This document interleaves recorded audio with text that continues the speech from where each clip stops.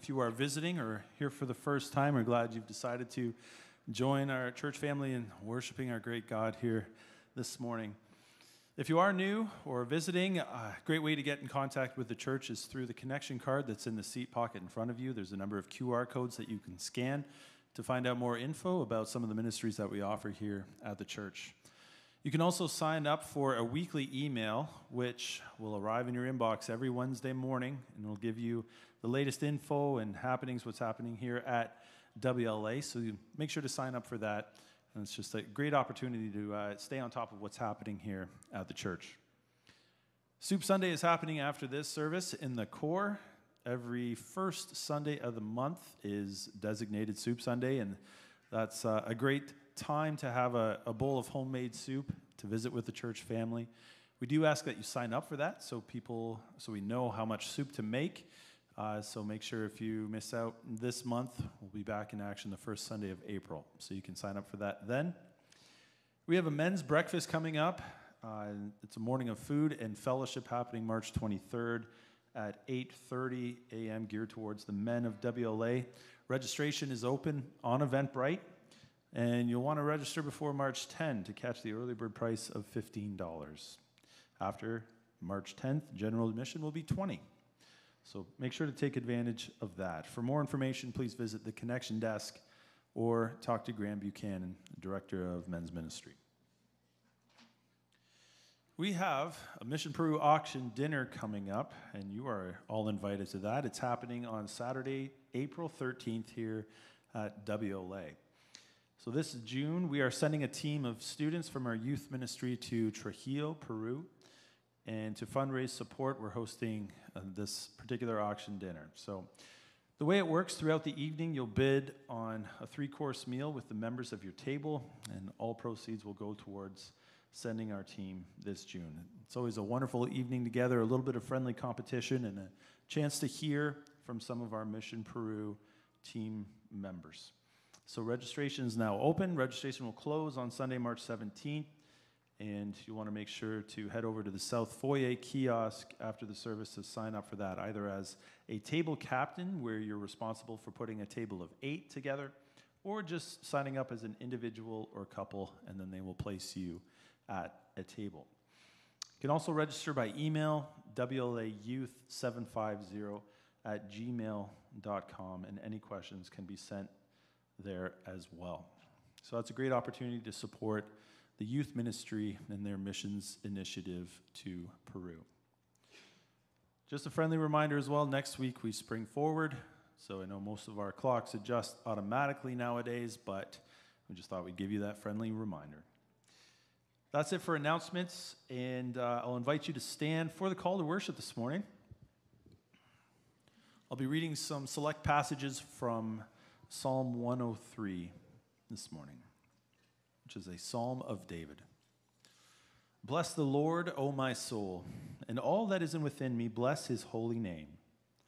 Bless the Lord, O my soul, and forget not all his benefits, who forgives all your iniquity, who heals all your diseases, who redeems your life from the pit, who crowns you with steadfast love and mercy, who satisfies you with good, so that your youth is renewed like the eagles. Moving to verse 10, the psalmist says, He does not deal with us according to our sins, nor repay us according to our iniquities. For as high as the heavens are above the earth, so great is his steadfast love toward those who fear him. As far as the east is from the west, so far does he remove our transgressions from us. As a father shows compassion to his children, so the Lord shows compassion to those who fear him. For he knows our frame. He remembers that we are dust. So David starts this psalm by exhorting each singer to lift their soul to the Lord, to bless his name. And then he goes on to list the benefits that the soul should be careful not to forget. And there's 3 in particular I'd like to point out. There's 3 comparisons made for the kindness of God. And starting in verse 11, we show the abundance of his love, where David says, so great is his steadfast love. In verse 12, we're reminded of the decisiveness of that love, As far as the east is from the west, our sins are removed from us. And lastly, in verse 13, we're reminded of the enduring quality of his love. As the Father shows compassion, this is a picture of the Lord showing his compassion on those who fear him. So these are all reasons to praise his name together, that our great God knows us individually, specifically, and intimately. So let's celebrate this fact by singing together, "How Great Thou Art."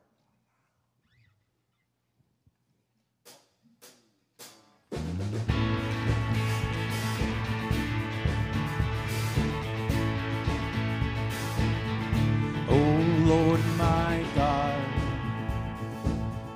when I in awesome wonder consider all the worlds thy hands have made,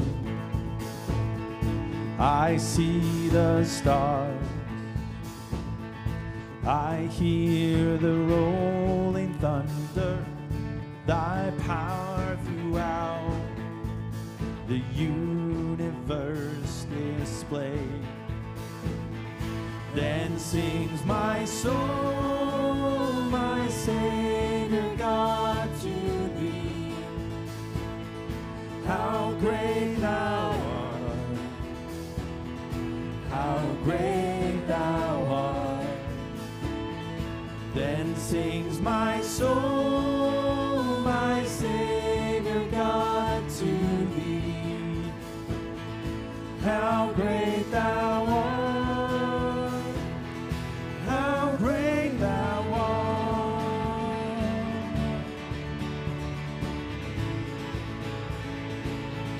How great thou art.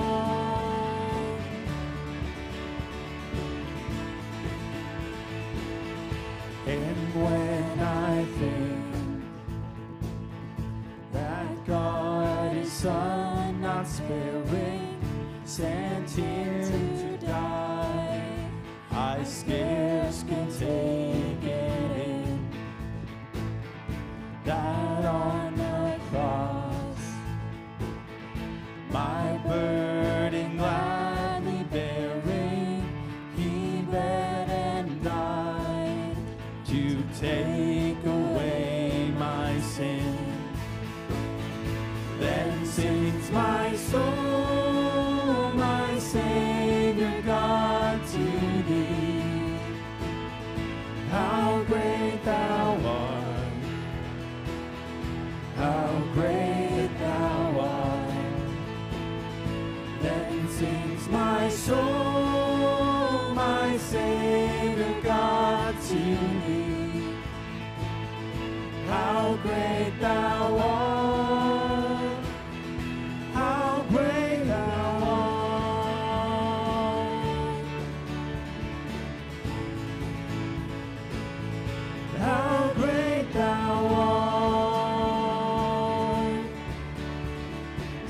Sings my soul, then sings my soul, my Savior God, to thee. How great thou art, how great thou art. Then sings my soul, my Savior God, to thee. How great thou art, how great thou art.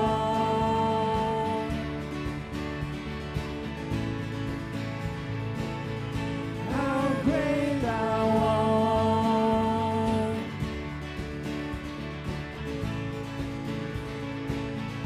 How great thou art.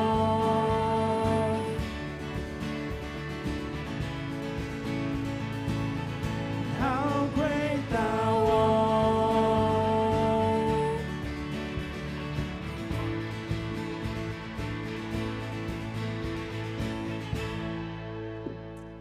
Amen. You may be seated.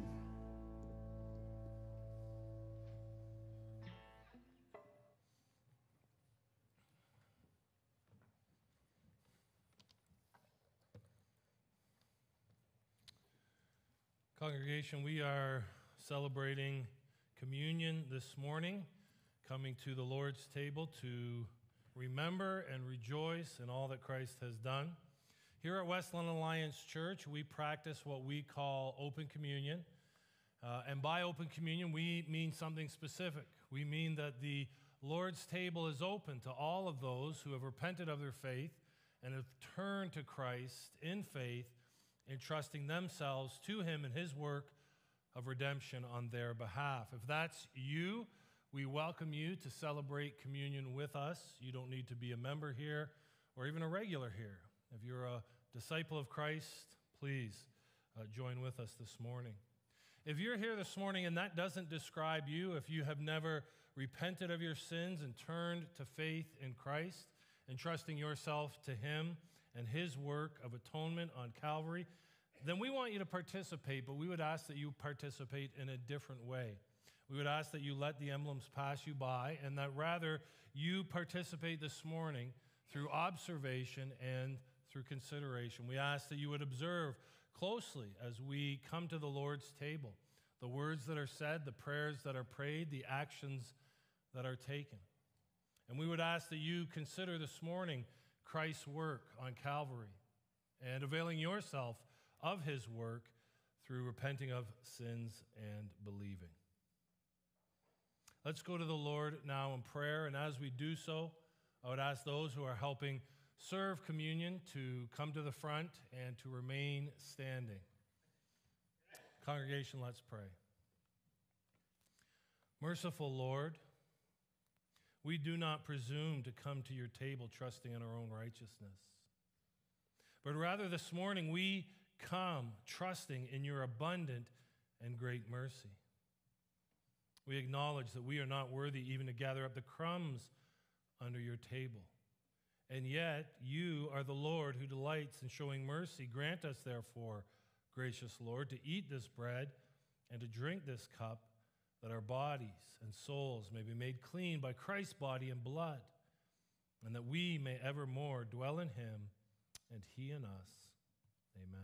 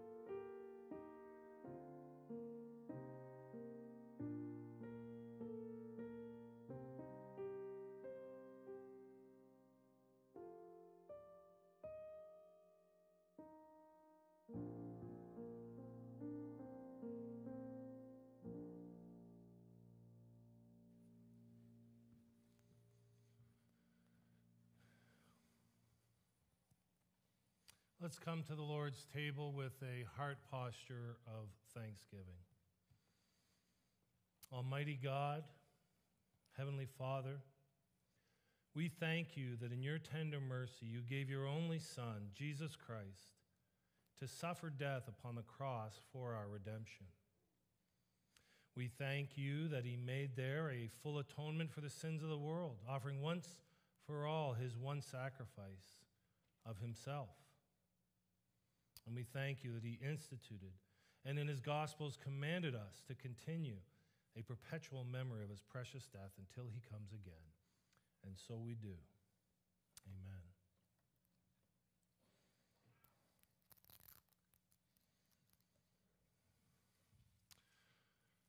In the same night that he was betrayed, Jesus took the bread and gave God thanks. He broke it and gave it to his disciples, saying, "Take, eat, this is my body, which is given for you. Do this in remembrance of me." The body of our Lord Jesus Christ, which was given for you. Preserve your body and soul unto everlasting life. Take and eat this in remembrance that Christ died for you, and feed on him in your heart by faith and with thanksgiving.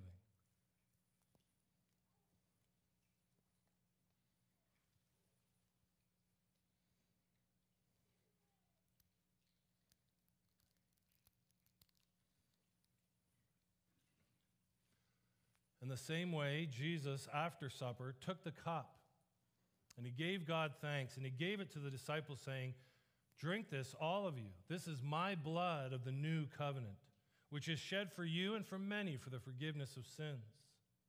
Do this as often as you drink it in remembrance of me." The blood of our Lord Jesus Christ, which was shed for you, preserve your body and soul unto everlasting life. Drink this in remembrance that Christ's blood was shed for you, and be thankful.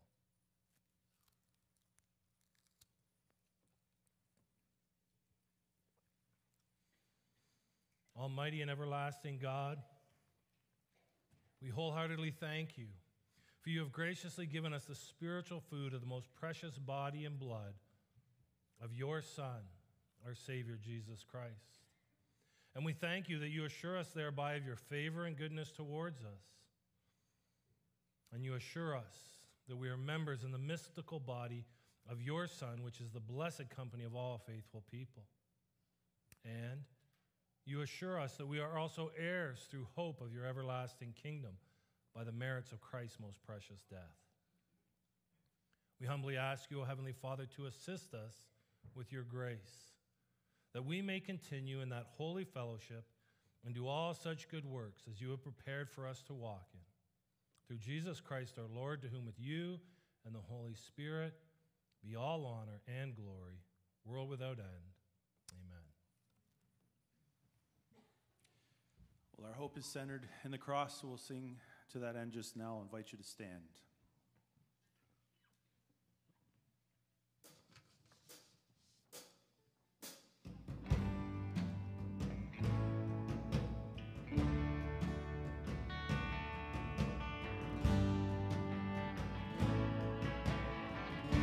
Sing together. Cling to the cross and everything it means. Know it's the only hope there is for saving me. For without your great mercy, I would be forever lost. With a thankful heart, I come. Cling to the cross.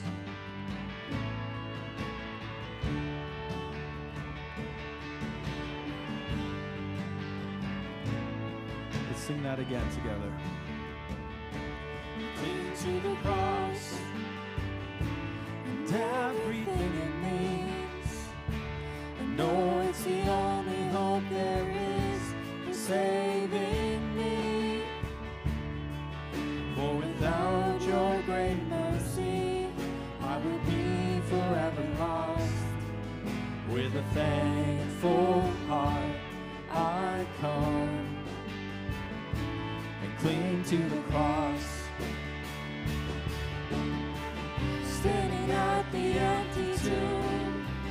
promises I have in you rise. I was made alive in you. Everything you said was true. You suffered, died, and rose to bring us life.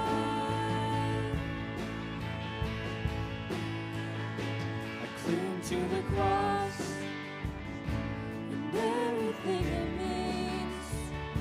I know it's the only hope there is for saving me.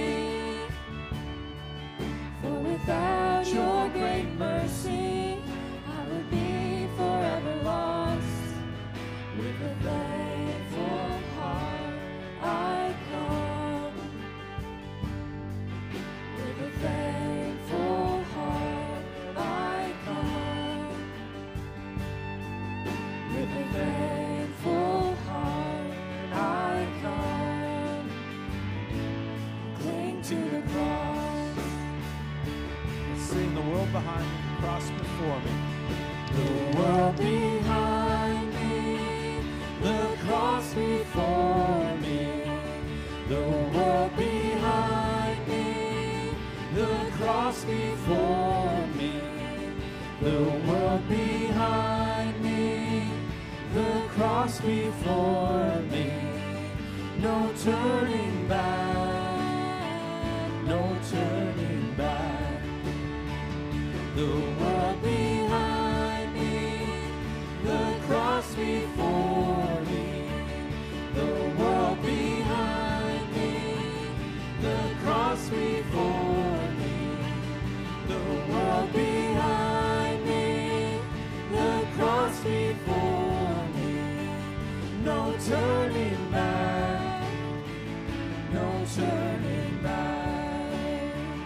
We'll sing that again, just the vocals together. The world behind me, the cross before me. The world behind me, the cross before me. The world behind me, the cross before me. No turning back, No turning back, no turning back. no turning back.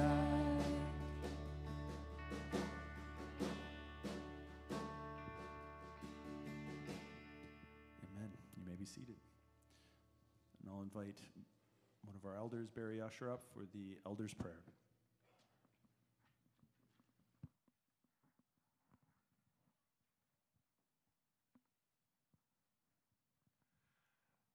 Good morning. Let's join together in prayer. Gracious Father, we come before you with our hearts laid bare, knowing that you see all things, even the depths of our souls. Your word declares that all the earth should fear you, and we stand in awe of your majesty and power. We acknowledge that when you speak, it comes to be. You command, and it stands firm forever, revealing the purposes of your heart through all generations. Your word, O Lord, is upright, and your works are done with unwavering faithfulness. Your righteousness and justice fill the earth, and we are surrounded by your steadfast love. And we praise you for your love that's been lavished upon us through your Son. And Father, by your Spirit, we proclaim that you are worthy of all honor and glory. You are the source of all that is true and good and righteous.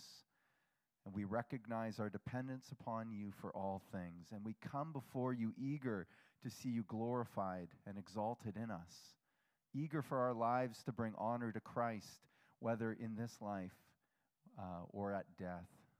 Truly, the cross before us and the world is behind us. Father, words can't begin to express the praise that's due to you, but we humbly try, saying with the hymn writer, "Take my life and let it be consecrated, Lord, to thee." Father, may our lives be like songs of praise to you, resounding now and forevermore. And at the same time, we confess that our struggles with sin remain, and we often fail. And despite your redemption of us through the precious blood of your Son, we are prone to rebellion, giving into temptation and following our own evil desires, acting in ways contrary to your will.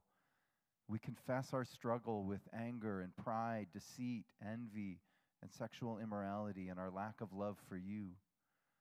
So, Father, we bring our sins before you, agreeing with your assessment of them, that even the smallest sin is a wicked offense against your perfect holiness and rightly deserving of your eternal wrath and punishment. Yet we trust in your word, echoing the psalmist who said, "Then I acknowledged my sin to you and did not cover up my iniquity, and you forgave the guilt of my sin." Father, in this moment of confession and repentance, as we come to you through Christ, we ask you to help us to experience the grace of your forgiveness. Grant us the comfort of restored communion with you through Christ, and fill us afresh with your Holy Spirit, empowering us to walk in righteousness. Brothers and sisters, take a few moments of independent prayer, of confession and repentance before God.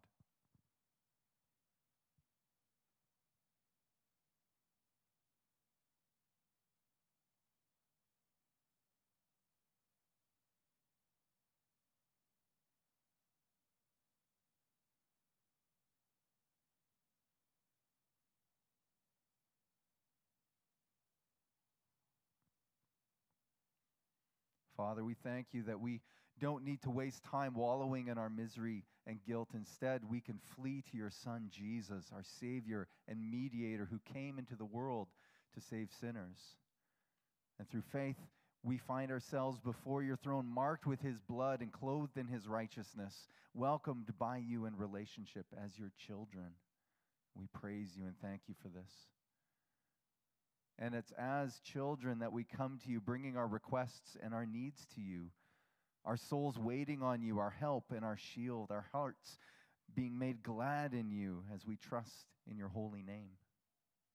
And so in faith, we lift up our sister Paula Reibling to you this morning as she and her family grieve the death of her husband, Steve.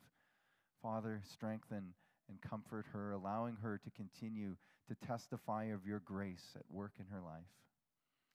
Father, we pray also for Marcel and Kelly and their children serving in Angola. And particularly, we ask that you would be with Ethan as he recovers from a broken leg. Help him to place his trust in you in this time as he deals with feelings of discouragement from missing out on some activities. And Father, we pray for Kelly's school, that there would be unity among the staff and students, and that you would bless them with spiritual and academic growth. Continue to keep this family safe as they serve you together. And Father, as we were encouraged at last week's Corporus conference, would you enlarge our hearts for missions? Help us to sense the urgent need for us to engage with your calling to go into all the world and preach the gospel and make disciples.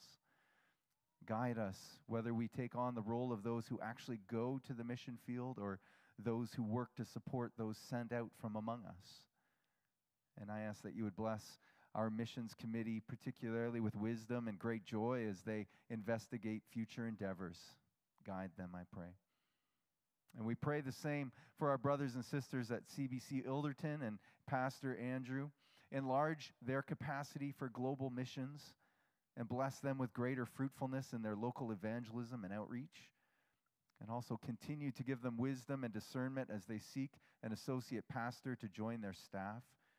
We ask that you would bring the right man at the right time who will effectively serve for the sake of the gospel in Ilderton. And Father, as we continue in our worship this morning, through the reading of Scripture and the preaching of your word, give us faith to receive your word, understanding to know what it means, and the will to put it into practice. And like the psalmist says, let your steadfast love, O Lord, be upon us, even as we hope in you. Pray these things in Jesus' name. Amen.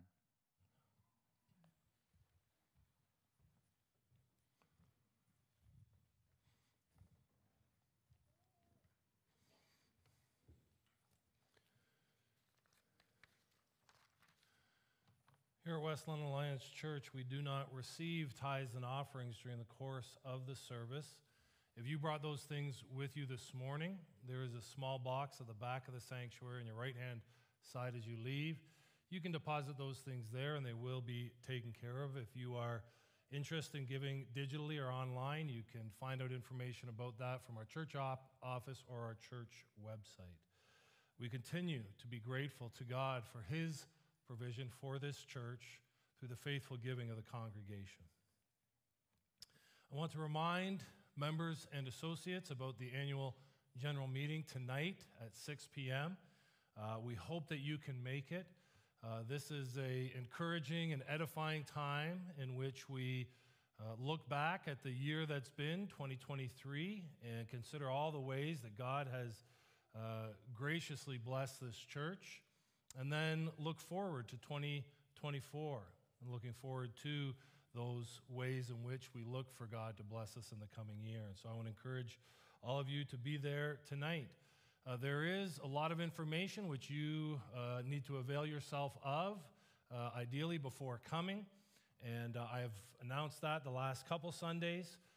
There are ministry reports, there's the report of the nominating committee, there's the budget, all things that you can look at and find both digitally. They've been emailed out to you, and you can find hard copies in the foyers and see those. There are list of who's up for elders election for those who have never been on the board before. There's bios that you can read, and I would just encourage you, without me going through all of the things, to avail yourself of that information. I do want to make one last mention that tonight we have to strike a nominating committee, and so if you can think of someone who you believe would be good to serve on that committee for our nomination of elders and their election for next year, then why don't you speak to them this afternoon, ask if they'll let their name stand, and then you can nominate them tonight. It's best to ask them in case they don't want to do it, and we can avoid an awkward situation at the meeting of you nominating and them refusing. But that would be a great thing for you to do before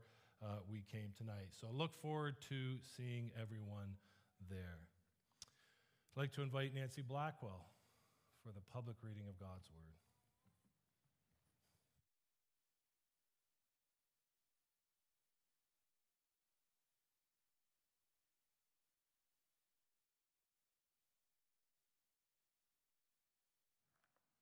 Good morning. Our scripture reading for this morning is taken from 1 Samuel chapter 23. I will be reading from the English Standard Version. Now they told David, "Behold, the Philistines are fighting against Keilah and are robbing the threshing floors." Therefore, David inquired of the Lord, "Shall I go and attack these Philistines?" And the Lord said to David, "Go and attack the Philistines and save Keilah." But David's men said to him, "Behold, we are afraid here in Judah. How much more, then, if we go to Keilah against the armies of the Philistines?" Then David inquired of the Lord, and the Lord answered him, "Arise, go down to Keilah, for I will give the Philistines into your hand." And David and his men went to Keilah and fought against the Philistines, and brought away their livestock and struck them with a blow. So David saved the inhabitants of Keilah. When Abiathar, the son of Ahimelech, had fled to David to Keilah, he had come down with an ephod in his hand. Now it was told Saul that David had come to Keilah, and Saul said, "God has given him into my hand, for he has shut himself in by entering a town that has gates and bars." And Saul summoned all the people to war to go down to Keilah to besiege David and his men.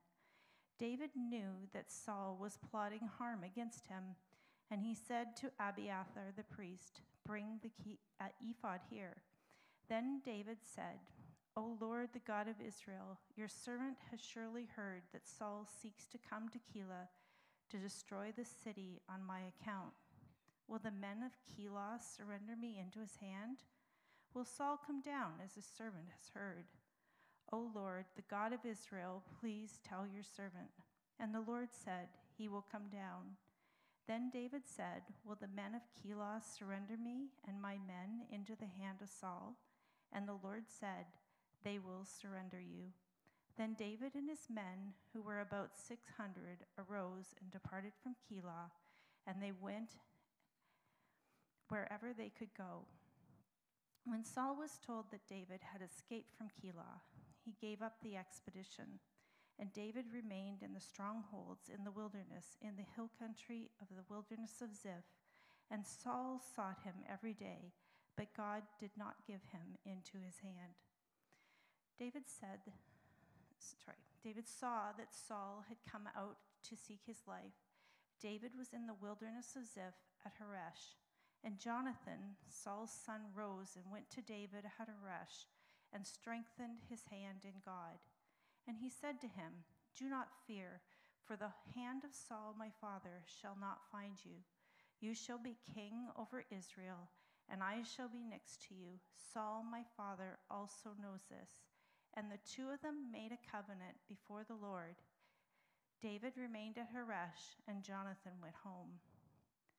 When the Ziphites went up to Saul at Gibeah, saying, "Is not David hiding among us in the strongholds of Horesh, on the hill of Hachilah, which is south of Jeshimon?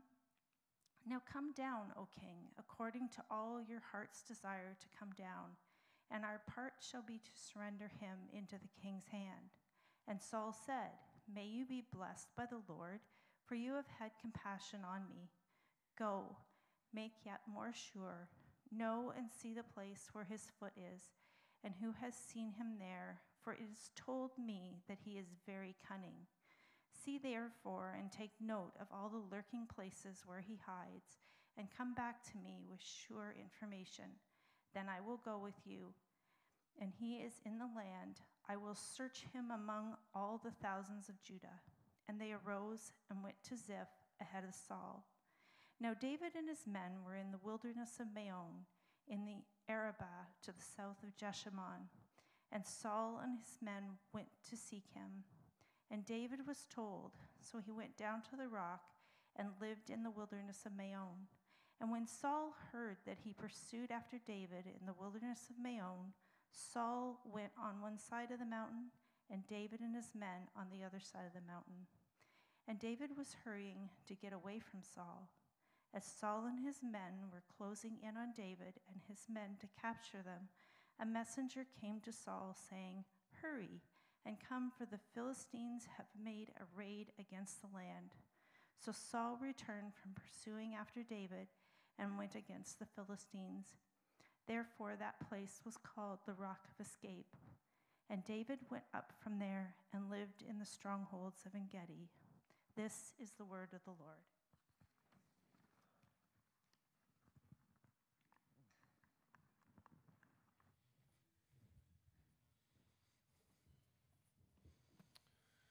Well, we continue on in our sermon series through the book of 1 Samuel. My sermon is entitled, "The Lord Prospers and Protects."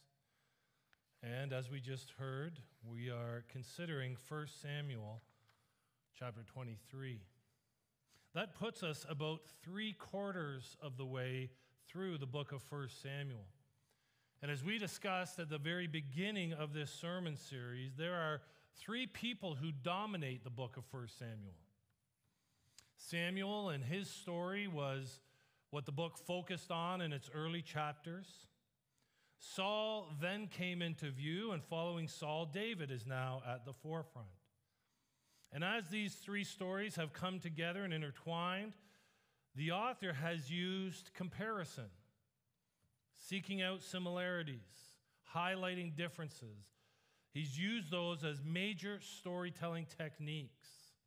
And this is, if you have noticed, particularly pronounced in chapters 21 through 23, and the contrasts are significant. At Nob, Saul is the destroyer of Israel. But here at Keilah, David becomes the savior of Israel. Saul has regularly complained that none of his advisors disclose urgent matters to him, and yet we see God regularly discloses to David all that he needs to know. Saul's comrade is Doeg, the Edomite murderer, who bloodies Saul's hands as his proxy. David's support is Jonathan, the royal son, who strengthens his hands in God. Now, the contrasts, as I said, are noteworthy. And perhaps the most important contrast that we see in these chapters is that the Lord is with David, prospering him, protecting him. And the Lord is clearly against Saul. That contrast points us in the direction of the main idea of this passage, and we will pursue that by considering how the Lord prospers and protects David. Point number 1, the Lord prospers David in battle, verses 1 through 5.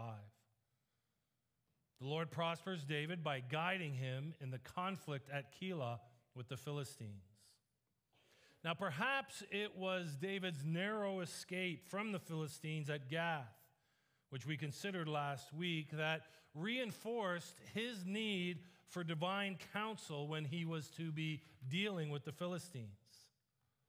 Thus, as news reaches David's ears of the Philistines harassing and marauding in Keilah, what does he do? He inquires of the Lord. Now, Keilah is a small walled settlement in Judah. It stands on a steep hill. It's about 5 kilometers south of Adullam. Do you remember Adullam? That's the location of the cave that David was hiding in chapter 22. Now, the time of the year is early summer, and the Philistines are stealing harvested crops that are awaiting processing at the threshing floors. Now, Keilah is an isolated city. It's not far from Gath. It's not far from regions of the Philistines, and therefore it was particularly susceptible to marauders. And so David responds to this threat. And he responds to this threat against Keilah and against Israel in a way that is appropriate to covenantal kingship, even though he is not yet Israel's king. We're told he inquired of the Lord regarding a possible attack on these Philistines. Now, this really was a fairly normal course of action. We saw it in the book of Judges. After Joshua's death, the Israelites inquired of the Lord who would be the first to fight against the Canaanites. We saw Deborah and Barak inquire of the Lord concerning Israel's enemy Sisera. And, of course, Gideon inquired of the Lord concerning the enemy Midian. Now, as David goes and inquires of the Lord directs him and directs him to act, telling him to go and attack the Philistines and save Keilah. Now, David's men are doubtful about this. Remember, they are currently on the run from Saul. They're fugitives. They're, in many ways, running for their lives, and so they're hesitant to get into a skirmish with the Philistines. But the Lord confirms his guidance. David inquires again, and the Lord says, "Arise, go down to Keilah, for I will give the Philistines into your hand." And so David and his men obey. And as they obey God, God prospers them. They not only defeat the Philistines, but they also capture some spoils of their own. And so David saves the inhabitants of Keilah, which, as I mentioned, is in stark contrast to Saul, who recently destroyed the inhabitants of Nob. Now, this brief episode at the start of chapter 3 opens up for us a discussion today in regards to how we receive guidance as God's people, as the new covenant followers of Christ. And let me state emphatically and clearly, the primary way in which we receive direction from the Lord is through the completed canon of Scripture. The Apostle Peter in 2 Peter chapter 1, verse 19 writes, "And we have the prophetic word more fully confirmed, to which you will do well to pay attention to as a lamp shining in a dark place, until the day dawns and the morning star rises in your hearts." Theologian Thomas Schreiner comments on this verse from 2 Peter saying, "Since believers have in the Old Testament scriptures a prophetic word that is confirmed by the transfiguration, they should pay close attention to the word and heed what it says. The readers are to pay attention to the prophetic word as it has been apostolically interpreted." And so we have the prophetic word of the Old Testament. We have the apostolic interpretation of the prophetic word in the New Testament. And thus, to us, the Old and New Testaments are a lamp shining in a dark place. I fairly frequently get questions about God's guidance. How do I know what God's will for me is? And the book I recommend most frequently in regards to discerning God's will was written by Kevin DeYoung.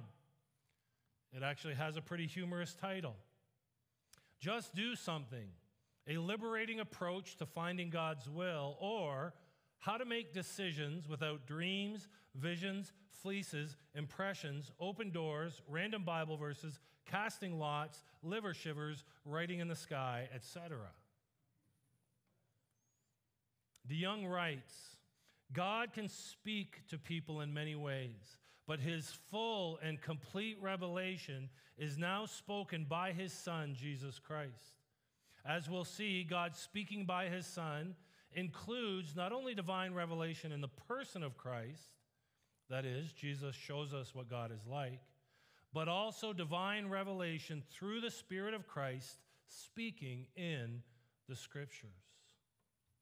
Now, I believe there are other ways God directs and guides us.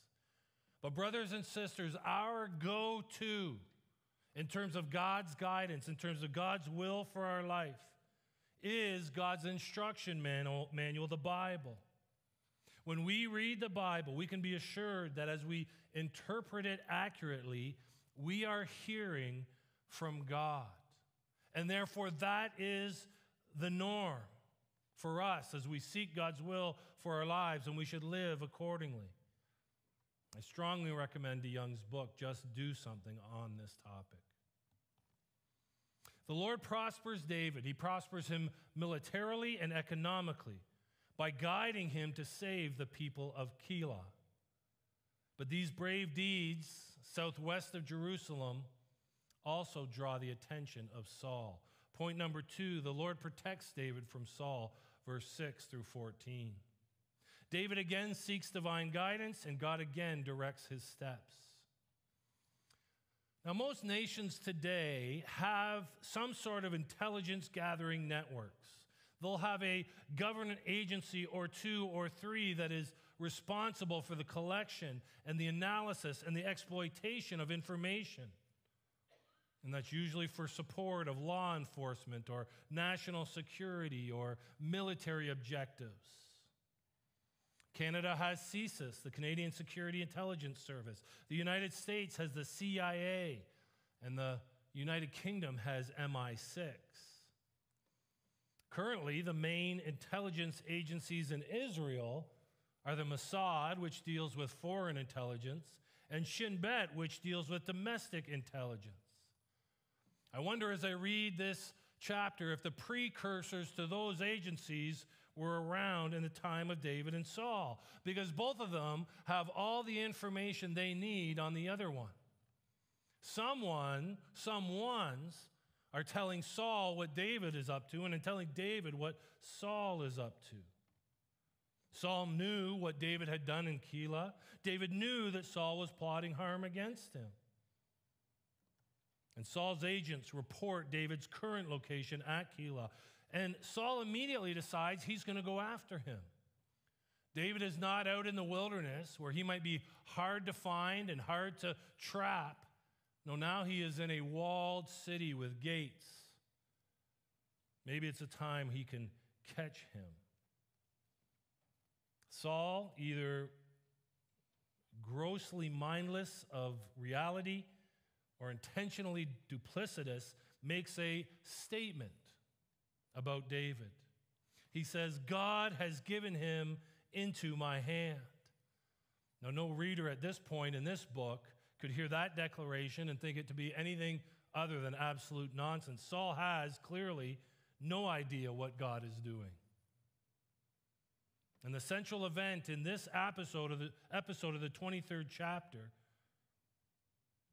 is David's pursuit of divine counsel. Almost half the words in verses 6 through 14 depict David seeking the Lord's guidance.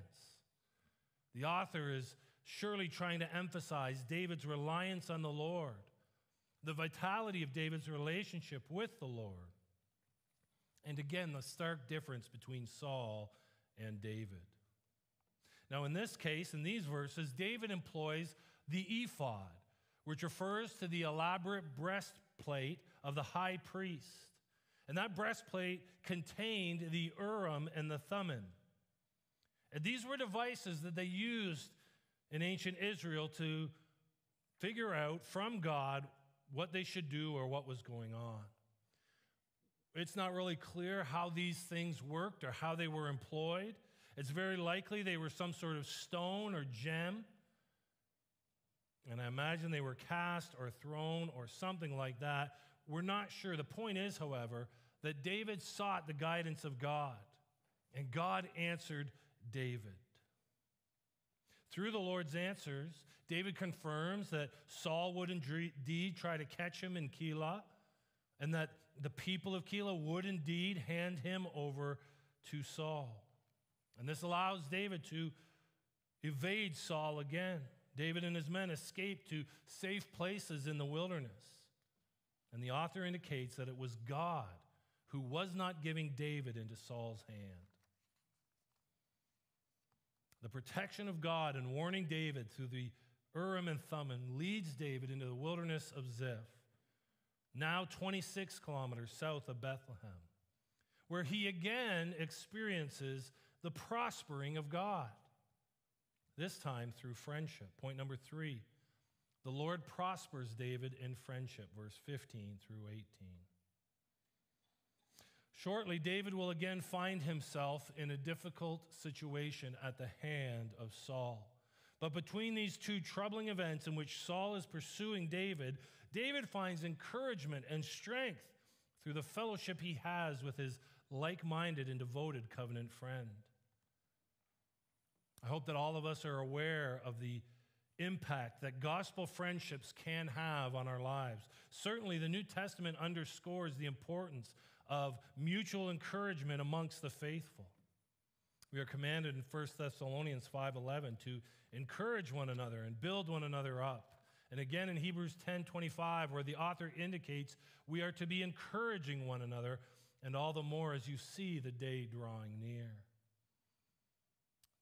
Jonathan encourages David and encourages him in a biblical way that we can learn from. First of all, he reminds David of God's promises. And secondly, he urges him to act bravely and valiantly in light of those promises. Do not fear, for the hand of Saul my father shall not find you. You shall be king over Israel, and I shall be next to you. Saul my father also knows this. The result of such encouragement is the strengthening of David's hand in God.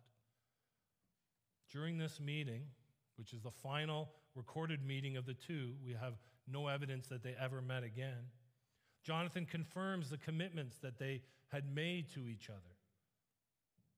Now, certainly this morning, we could spend some time applying the text in regards to our call to encourage one another, and yet I would have us make a different application this morning. I would have us make a gospel application that sees Jesus not only as the true and better David, which we have done throughout the last couple of chapters, but one that sees Jesus as the true and better Jonathan. You see, Jonathan was the son of a king who despised his throne in order to help the enemy of his father. Jesus is the true and better son of a king. The son of a king who, though he was in the form of God, did not count equality with God a thing to be grasped, but emptied himself by taking the form of a servant, being born in the likeness of men. And being found in human form, he humbled himself by becoming obedient to the point of death, even death on a cross, according to Philippians 2:6-9. Paul also describes something similar in 2 Corinthians 8, verse 9, when he writes, "For you know the grace of our Lord Jesus Christ, that though he was rich, yet for your sake he became poor, so that you by his poverty might become rich. What is the reason behind Jesus not grasping his divine kingship? What is this richness of grace that the son of a king became poor for? What is behind his care for those who have rejected his Father and become his Father's enemy through the rebellion and through their sin? Well, the answer to all those questions is the gospel. You see, Jesus is the true and greater Jonathan, the true and greater son of a king, who did not grasp his divine royalty, who was willing to part with his sovereign wealth, all for those who were enemies of his Father.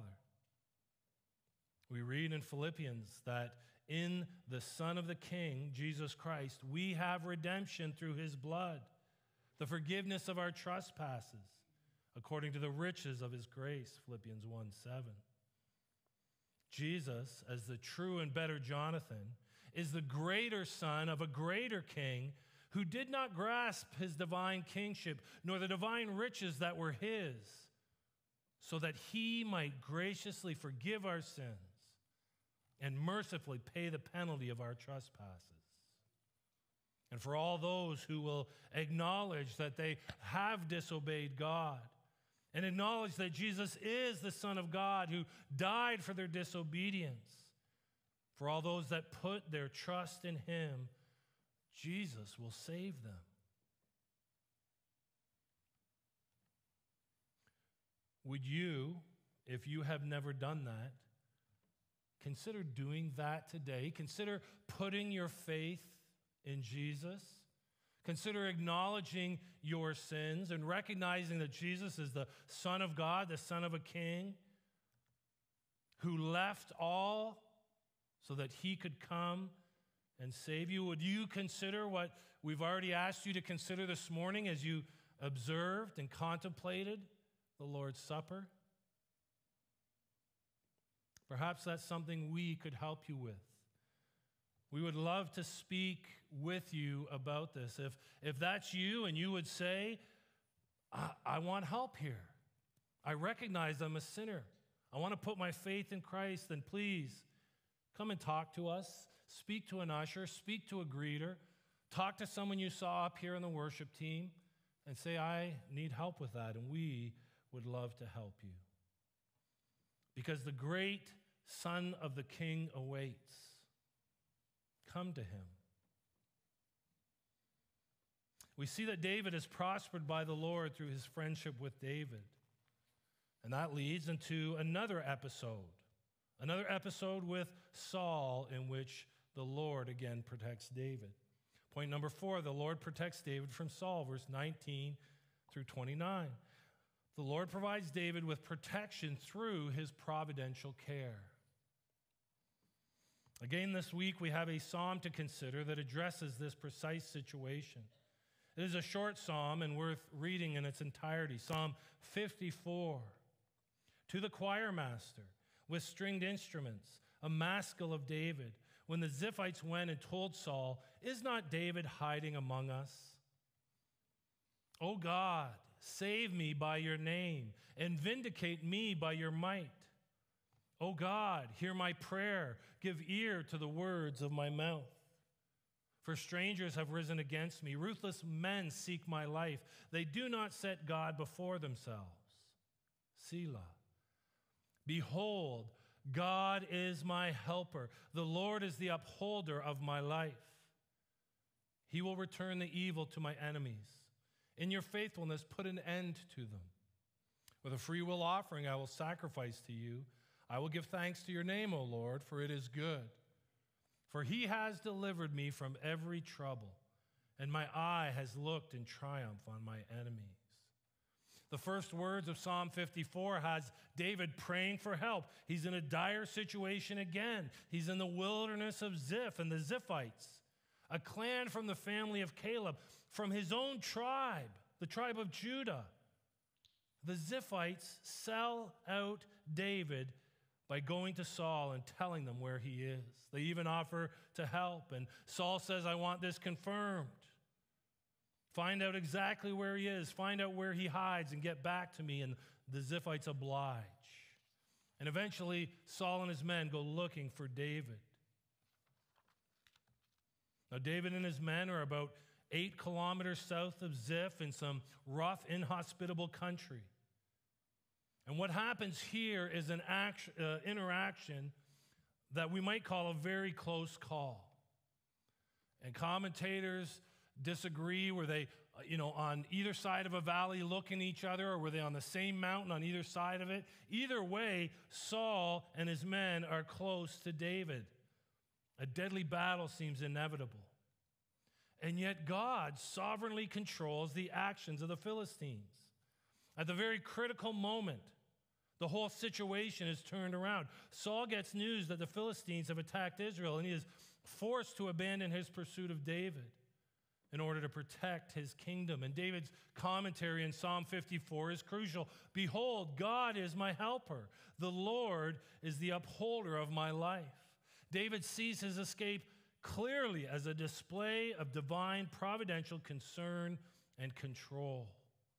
You see, God has, through the Philistines, protected David from Saul.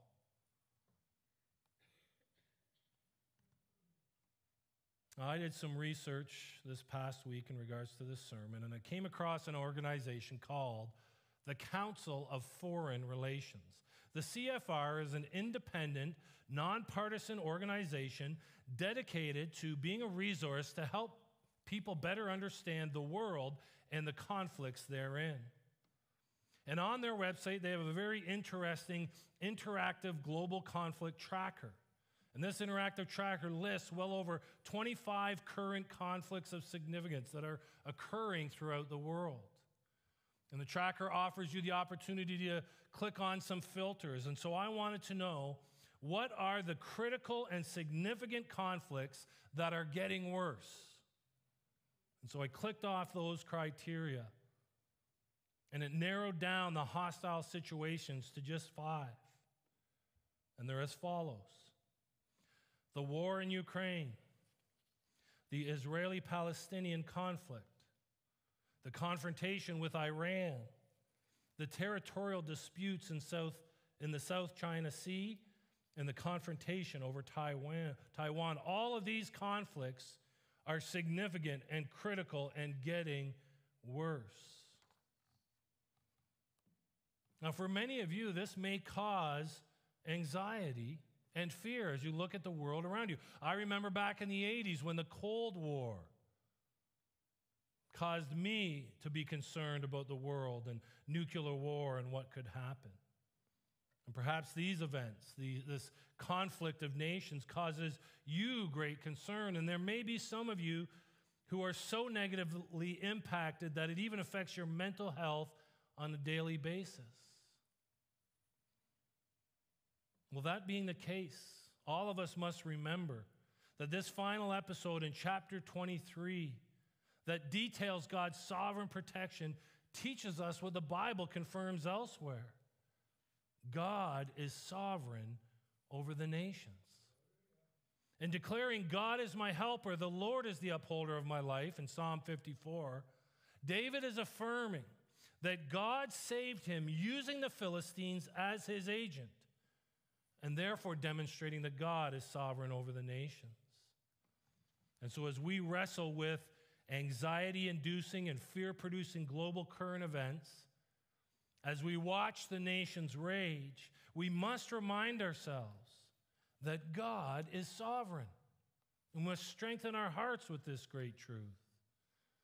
If the events in Ukraine, or the events in the Middle East, or the events around China are gnawing away at your sense of security, if they're undermining your confidence, then let me encourage you to do what I do when fear begins to get the better of me. I go to Psalm 46. The first 7 verses of Psalm 46 are a great help to us. God is our refuge and strength, a very present help in trouble. Therefore, we will not fear, though the earth gives way, though the mountains be moved into the heart of the sea, though its waters roar and foam, though the mountains tremble at its swelling. There is a river whose streams make glad the city of God, the holy habitation of the Most High. God is in the midst of her. She shall not be moved. God will help her when morning dawns. The nations rage, the kingdoms totter. He utters his voice, the earth melts. The Lord of hosts is with us. The God of Jacob is our fortress. This is how David understood his salvation, a salvation that was brought about by the Philistines as they attacked Israel. And so we look to Psalm 46 and we remind ourselves that God is our refuge. And he can even use international conflicts to accomplish his will. And so let's safeguard our hearts with the knowledge of God's powerful rule over the nations of the world. Following this narrow escape, David and his men travel to the rugged hills west of the Dead Sea, land where there are many cliffs and caves that offer protection and avoidance of detection. But as they do so, they go with the events of chapter 3 reinforcing in their minds, and certainly in the mind of David, that the Lord is a God who helps and prospers and protects his people. Let's pray. Heavenly Father, we thank you for your word. We thank you for these stories of David and how you prospered him and protected him. And I pray, Father God, that you would help each one of us by your Spirit to come to a faith-filled confidence in your sovereignty over this entire planet and everything that goes on. I pray that by your Spirit you would help those who see the current events and become anxious and fearful. Remind them, Father God, that you are a refuge and a strength, a very present help in trouble. And I pray, Father God, most of all, that you would help your people to see that you are still a God that prospers and protects his people. And that we see that most clearly in the work of Christ. That through his sacrifice and through his resurrection, you offer your protection and spiritual prosperity for your people. I pray this in his name. Amen. I'll invite you to stand and we'll respond with a reminder that in spite of the valleys we may find ourselves in, the storms, that Christ is there with us. Let's sing together.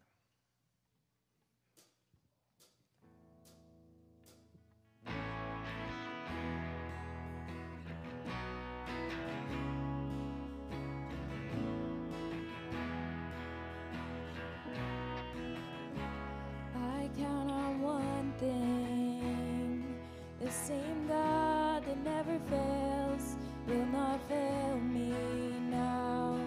You won't fail me now in the waiting. The same God who's never late is working all things out, working all things out. Yes, I will lift you high in the lowest valley. Yes, I will bless your name.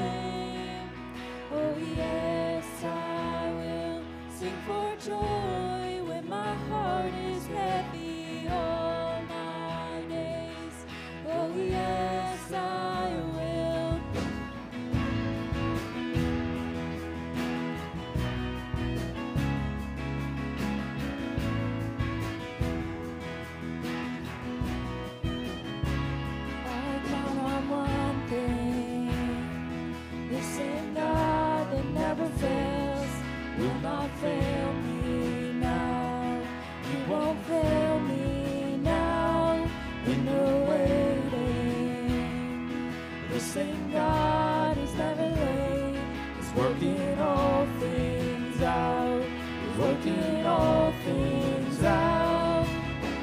Yes, I will lift you high in the lowest valley. Yes, I will bless your name.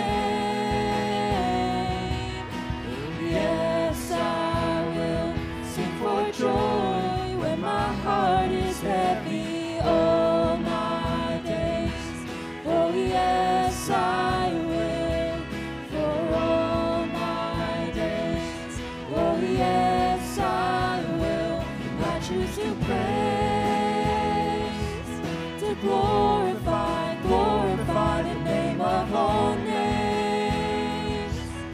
And nothing can stand against. I choose to praise, to glorify, glorify the name of all names.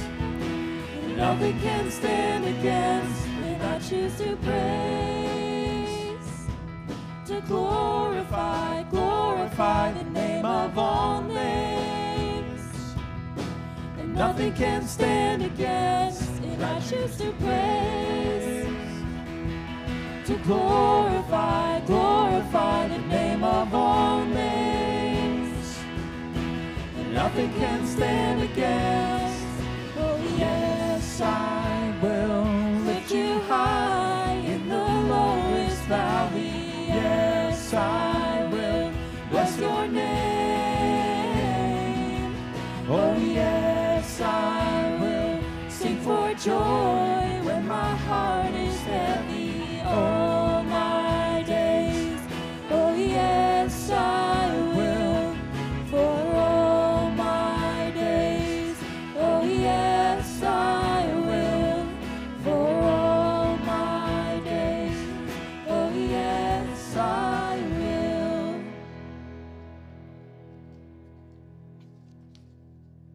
Just as Christ is with us in the conflict of this world, he's also solved the worst conflict we could face, and that is enmity with God.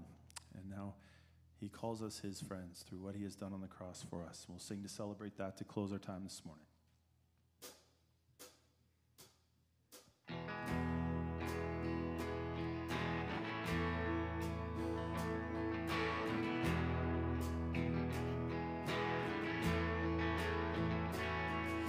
I have a friend, a faithful friend, and Jesus is his name. He will not leave, he stands by me. My shepherd he remains. To defend, and Jesus is his name. I shall not fear, he holds me near. His strength will keep me safe. His name is true, King, Lord of creation, ruler without end. I call him hope, peace, wonderful Savior, and what joy that Jesus calls me friend.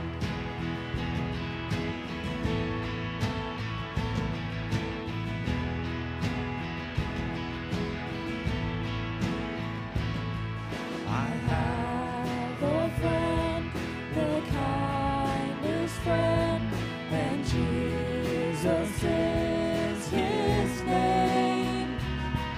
He hears my cry by day or night, and wipes my tears away. His name is true, King, Lord of creation, ruler without end. I call him hope, peace, wonderful Savior, and what joy that Jesus calls me friend.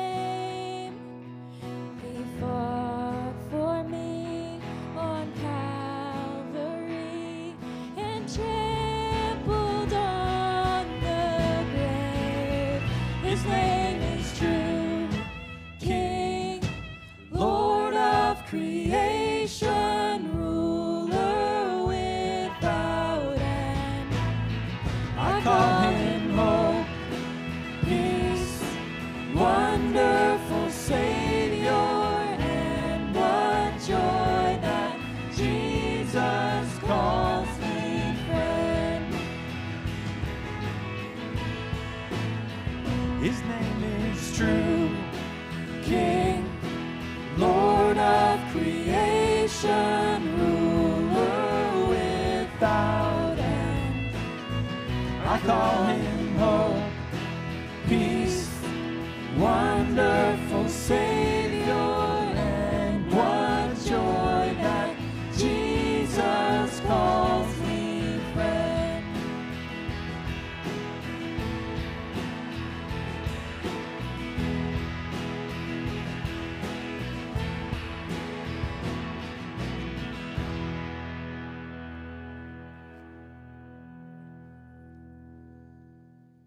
Well, those that Jesus calls friend, listen to the exhortation and the encouragement from 1 Samuel chapter 12 and respond. Do not turn aside from following the Lord, and do not turn aside after empty things that cannot profit or deliver, for they are empty. But fear the Lord and serve him faithfully with all your heart, for the Lord will not forsake his people for his great name's sake. It has pleased the Lord to make you a people for himself. Consider what great things he has done for you. Praise God from whom all blessings flow.